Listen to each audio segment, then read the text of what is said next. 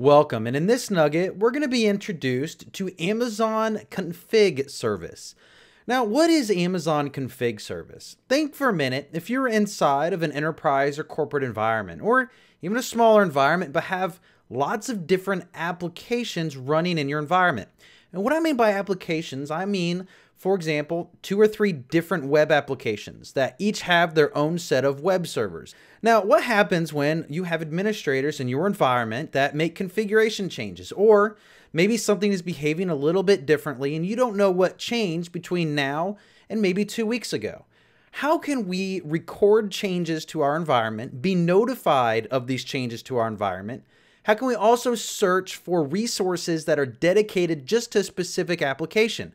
So if we have a, for example, WordPress application called Learning AWS, and we want to pull all AWS services that are associated with just that one application, because your corporate environment might have 4 or 5 different applications. You might have your Learning AWS application. You might have a blog about political stuff. You might have a blog about trains. So these could be different applications. So what I've done here is I've gone through my Amazon resource or my Amazon service, and I've just fired up a few AWS instances. You notice I've created a tag named app. As we're building out our environment, we need to learn to get very intimate with using tags. For example, I like to use app. Sometimes you even have something called workload. So is it a production workload? Is it a dev workload? So you can have multiple tags. You might say, I want to pull all tags that have the app of Learning AWS, but then also have the tag of workload equals to production. So we're going to pull all production resources or all dev resources. It's a great way to audit our system, but we can also use the AWS Config Service in order to be notified of configuration changes. So let's say that you have an administrator come in and make changes to your environment. And if you're the lead architect or lead systems administrator, then you're going to want to be notified of those changes, especially in multi-user environments. So we have CloudTrail, which allows us to log those API calls, but let's be notified when services are changed and resources are changed. So let's take a look at this here. I'm going to click on my services and just go ahead and find Amazon Config. Here it is, Config. Now, nothing's set up yet, so let's go ahead and select Get Started. So first, it's going to ask us to select an Amazon SNS Simple Notification Service topic. It's going to stream updated configuration changes to your AWS SNS topic. Now we can create a new topic, choose from an existing topic that we already have, or choose a topic from another account. So think about this. Let's say that you have 3 or 4 different AWS accounts. You can link those AWS accounts together and have all of your AWS configs, each configured independently in the AWS account, but all go to the same SNS topic. You don't have to duplicate management of Simple Notification Service in every single account. Well, in this nugget, we're just getting started. So we're going to create a new topic. And let's just go ahead and leave this config topic, which is the default. Now, it's going to create configuration history that captures all configuration of our resources. This is stored in JSON format. Basically, it takes a snapshot of all resources in our environment. So we can go back to a point in time and say, hey, what did my environment look like 2 weeks ago? And what's different than what it looks like today? We really have a type of version control insight that we had before. Now, we can't restore back to those snapshots currently, but we can see what's changed inside of our environment. So if something's acting wonky or strange, or high availability is all of a sudden gone, and you can't figure out why, maybe a port was changed on a security group, all we have to do is compare that to when we know it was a working state. So let's just create a new bucket, and we'll leave it its default because, of course, we have to have a unique bucket name. And let's go ahead and select Continue. So it's going to want an IAM role. In order to communicate with AWS services, it needs to have an IAM role. So if you want to view the policy document, the IAM role, basically the permissions that are going to be granted. And if you look at it here, it's not change permissions. It's just describe and get information. So you're not really highly at risk here. It's going with the best, least privileges, best practice, which says only assign permissions to policies that are required, the minimum amount of permissions that are required. Well, since Cloud Config only views your environment and does not make changes to your environment, we're just going to have those get and describe API calls. So this looks good to me, so I'm going to select allow. And it's going to go create the new IAM role inside of my Identity Access Management Service in this AWS account. Now, immediately what I have here on the right-hand side is it says it's taking inventory. This could take a little while depending on how large your AWS environment is. I'm going to go ahead and look at my EC2 here. Like I said here before, I created an app. And this app tag, this is just a tag, right? We can manage our tags by clicking on the EC2 resource and then coming down to tags. Well, here, this is the name. This is really kind of the role I've assigned this EC2 instance. Perhaps you want to give it a different tag. We're keeping simple here. So this I know is a web server. It's for web. This is my log server. Here I have a different application environment, Learning DevOps, Learning Linux. My Learning AWS has 3 instances associated with it. I want to look up all resources that have the app tag set to Learning AWS, because I've defined my app as the type of application running on these resources. So I know everything with an app name tag, because tags are just key value stores. So whatever our tag name is and our value, so our key name and our value, and let's select lookup. Here we see that we have EC2 instances that are being returned.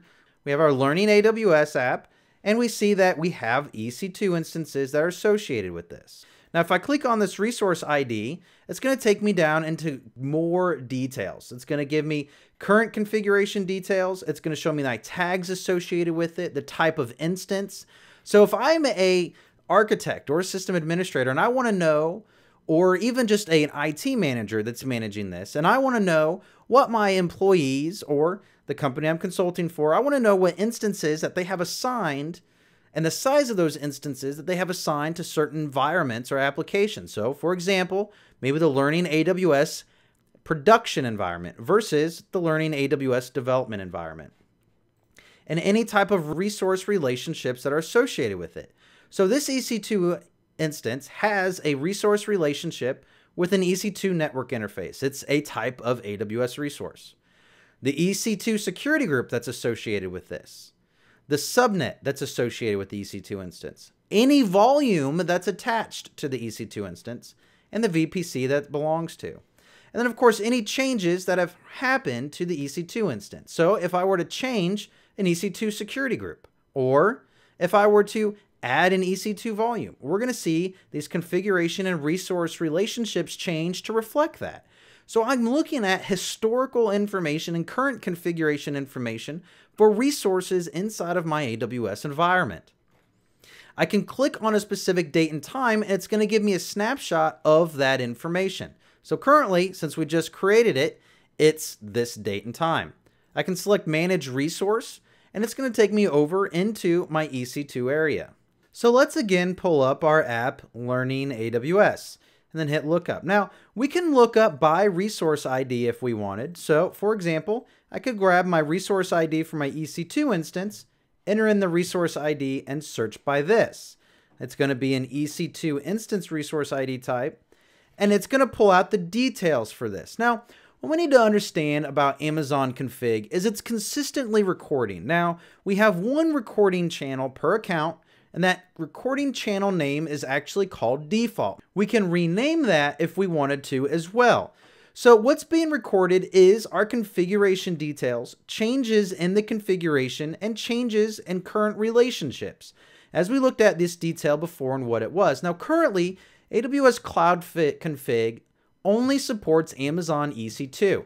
It has a little bit of information. So what is the components of a configuration item? A configuration item has metadata component, attribute component, relationships component, current configuration component, and related events. So metadata is information about an item. For example, version ID. Configuration item, time when the configuration item was captured. Status of the configuration item indicating whether the item was captured successfully. Attributes, resource attributes, such as resource ID, a list of tags, the resource type, Amazon resource name. We see this here. This is our resource attributes, right? And so then also our relationships would be next. So a relationship as it relates to other AWS resources if the other AWS resources are supported by Amazon Cloud Config. So the attached volumes. And then, of course, current configuration. Current configuration provides information like availability zone the volume's in, time the zone was attached, ID of the EC2 instance that it was attached to. If I wanted to click on this EC2 volume, I could find out information about this EC2 volume. And then, of course, our related events. Our related events works with CloudTrail, and it shows related configuration changes. It's using CloudTrail events to record those configuration changes to figure out what's going on. Now, one of the cool things about AWS Cloud Config is not only can we be notified through simple notification service of resource changes, but we can also create a snapshot of our current environment that's supported by AWS Cloud Config. So I opened up here my command line tools. One of the cool things about AWS Cloud Config is I can take a snapshot that'll print in JSON information the current status, the resource relationships, the attributes, all of the components of a configuration and config sample. And it's going to store that so I can compare it later on down the road to another snapshot of my environment to see what changes have been made. Was there a ingress or egress security group change that broke part of my application? Or perhaps maybe that's why somebody can't access SSH on a specific instance. And we can compare the two.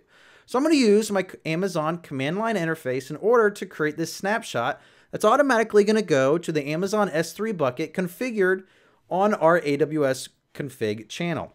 Now we can only have one AWS config channel at a time per AWS account.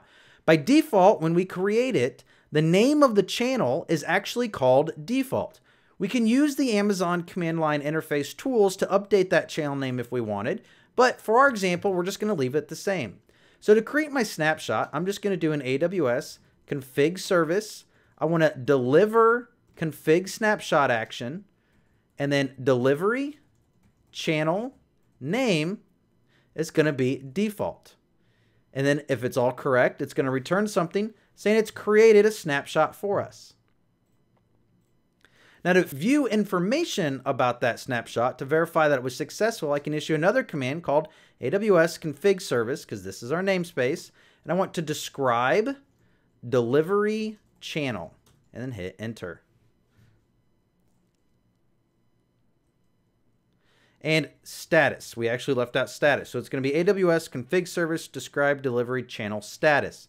Now, fortunately, it told me here. Did I mean to delete delivery channel, which I could do? We'll just go ahead and hit enter.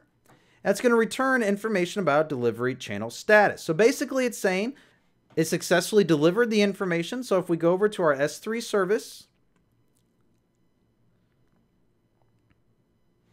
and then we go into the config bucket we have, we're going to have to browse down pretty far because it does it in a nested directory or a namespace. So we'll go into config, US East 1, the date in which it was created, config snapshot, and we see our config snapshot here.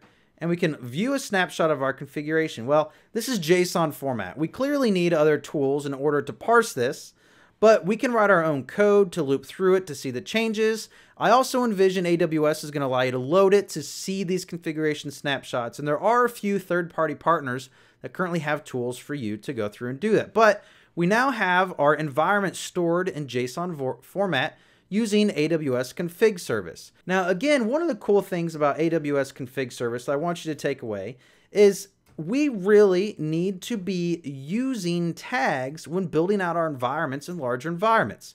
So this way, as AWS Cloud Config or AWS Config supports more AWS services, we're able to see all services that are related to a specific tag.